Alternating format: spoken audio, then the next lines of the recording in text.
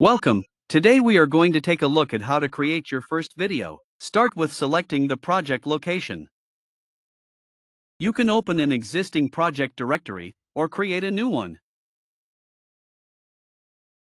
Make sure to grant privileges for viewing files and saving changes.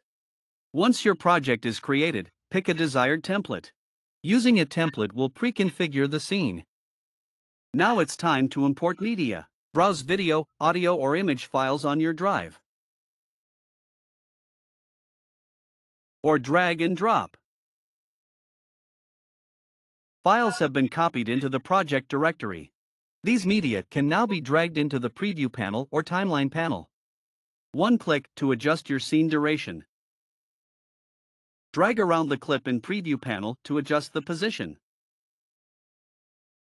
Adjust duration of the image in the Explorer panel. Use preview playback controls to check your composition. Use Explorer panel to discover and adjust project configuration.